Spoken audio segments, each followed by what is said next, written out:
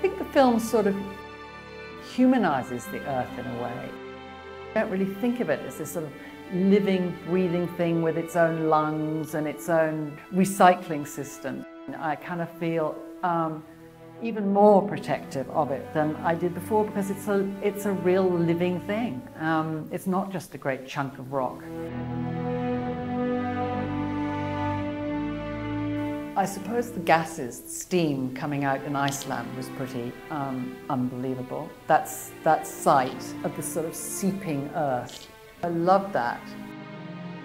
I think one of the really great things about the film is it kind of put into a sort of condensed version how the earth was formed over 4 billion years.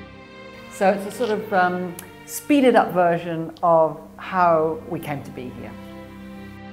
Even though it has incredible things to say, its great bonus is the visuals of the Earth, the imploding stars, the imploding universe, the sights of the Pilbara, and the caverns that they go down into, and the scenes from Iceland, and just the scale of Earth was very impressive, and it's always very impressive to get that scale on IMAX.